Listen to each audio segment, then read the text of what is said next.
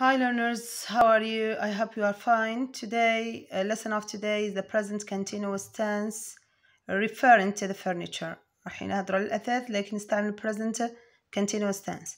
So we shall explain what is a present continuous tense.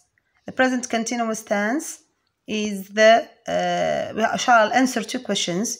راح نسألوا سؤالين نجاوب عليهم. السؤال الأول what is the form أو الشكل الخارجي, then what is the use الاستعمال تاع present continuous tense. So the form of the present continuous tense is the verb to be, I am, you are, he is, she is, it is, we are, they are, plus verb plus ing.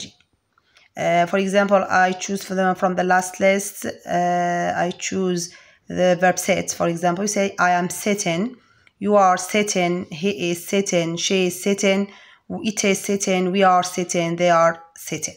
So this is the present continuous tense. Why do we use the present continuous tense? When I talk about something in this moment, يعني نهضر على حاجة تحدثت الآن, just now. For example, it is 5 o'clock, you say at 5 o'clock I'm sitting. You say it is now, at the moment, or right now, or right now. With these markers, I use the verb in the present continuous. So when we refer to these verbs, you say we have some verbs. For example, you say, what are you doing now? You say, I am sleeping. What is he doing now? He is sitting. What is she doing now? She is cooking. What is we doing now? We are eating. What are they doing now? They are watching TV, for example. This is different examples when we use the present continuous tense. Then we refer to different pictures to illustrate them using the present continuous. So when we refer to illustration of the pictures using the present continuous tense, we shall together answer the questions. Look at the picture. What do we see? We see a woman, we see a man, a father and children. This is a family.